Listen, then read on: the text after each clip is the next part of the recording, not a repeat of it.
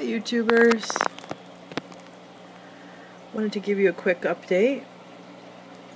Look at that guy, covered in ick still.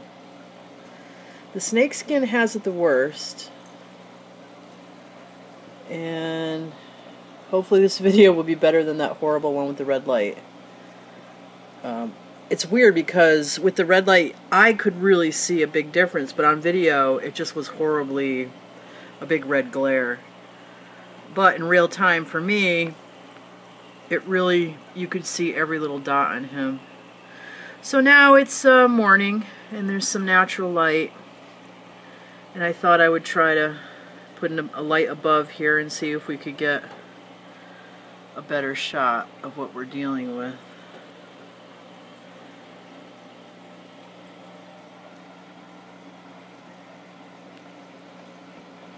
He's hiding. The Turk actually has less snow on him. He's almost completely free of the little white dots, but his colors were off. His fins are still a little frayed looking. You can just tell he's not at optimum health. His color's not right. He's looking a little raggedy. This guy's looking a whole lot yucky. Frayed fins, covered in ick. Look at that. There we go. Now you can see. So yes, Discus can get ick. And I am not sure why some of the forums are telling like new people to the hobby, oh, you know, that's fish at lower temperatures that can get that. Because discus are kept at high temperatures, they can't get ick. I don't even understand that, because it's just not true. Here we have 83 degrees, and we have ick. It's really hard to tell on pigeon bloods because they're white. They have a white background. But if you look at her fin, look at that back fin. See how frayed it is? It's got that cloudy look. That's enough. You can also see it in the clearest part of their eyes is another good place to see it on light colored discus. You know, but the overall health, you can see some scales lifted up on her. They just look rough, raggedy. Their behavior is classic. We have a lot of head pointing down. I wouldn't really call that head standing per se. It's more of like they're fixated on their own reflections. They're not used to a bare bottom tank. So, but the huddling in the corner is definitely due to illness. That's a classic sign. So, right now they're in clean, fresh water. When I woke up this morning, the whole tank was nice and blue and dark, and they had sat in that malachite green and Furan 2 and the third drug that I can never remember, but it's in the comments of the last video. Oh my god, I don't know why I can never remember it, but it's basically the malachite green and the formaldehyde type drug.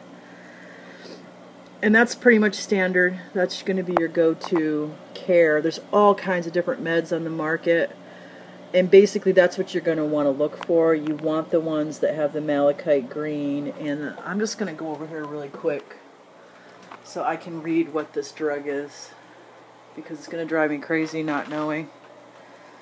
Okay, so malachite green. Can we focus?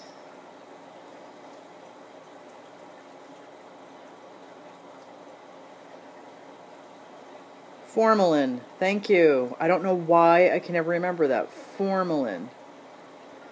Okay, this formalin combination. One of the things I've noticed is a lot of the newer medicines, the formalin is usually called something else. Like there's some new medicine, I don't know, some new formulation or something. Maybe it's not as strong, I don't know. I'm not sure, but I have noticed that on newer medications, they've been changing it. And there's like Paragard, who has their proprietary aldehydes or whatever they call them. They won't even tell you what they're doing. And I have used Paragard, but it takes a lot longer. It's a very weak solution. And this ick was so thick, as you can see. I mean, it was bad. And it seems like it's resistant. It definitely is resistant to high temps, that's for sure. I've got the big tank cooking at 90 degrees, and I'm going to leave it like that for a good 14 days. And that's going to pretty much guarantee that there is nothing living as far as protozoa in there. They just cannot survive over 90 degrees. And I know that from scientific studies from the University of Florida, who is a great resource for anybody that has fish. Let me tell you, they are on the cutting edge of science. I love that university because they freely share all of their studies and all of their information. They really want to help the general public, and kudos to the University of Florida for doing that. No charge, just really helping the community. So, big thumbs up to the University of Florida. So that's it, guys. Better luck next time.